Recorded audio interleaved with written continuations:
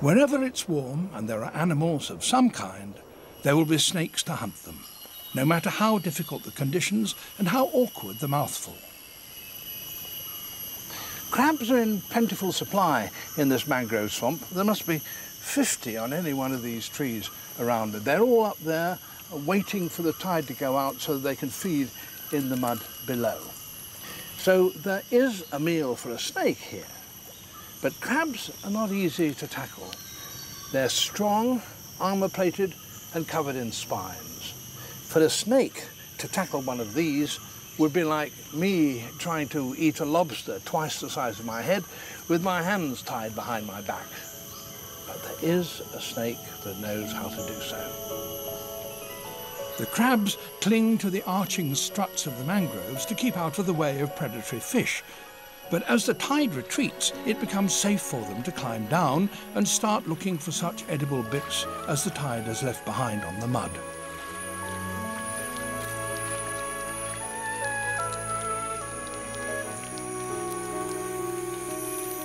For the moment, they're safe, but soon the sun will set. Then the snakes will come out of their burrows. They hunt in the darkness, but we'll be able to follow them with our infrared cameras.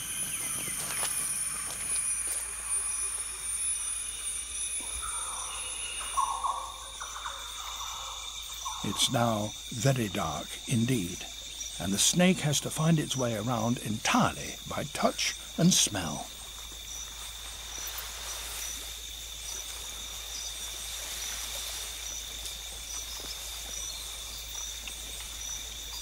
Finding crabs is not difficult. They swarm all over the mud, and the snake is almost bound to encounter one, sooner rather than later.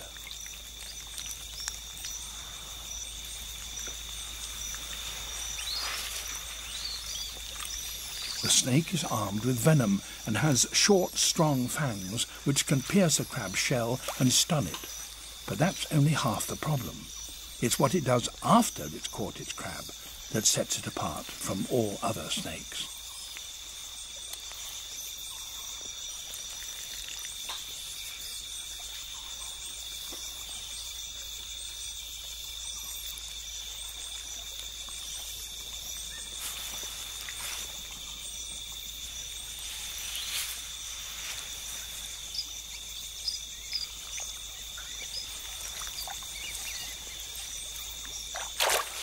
It has it. Now what? The crab is so large that the snake can't swallow it whole. Slowly and deliberately, the snake dismembers the crab. Each leg contains nutritious muscle.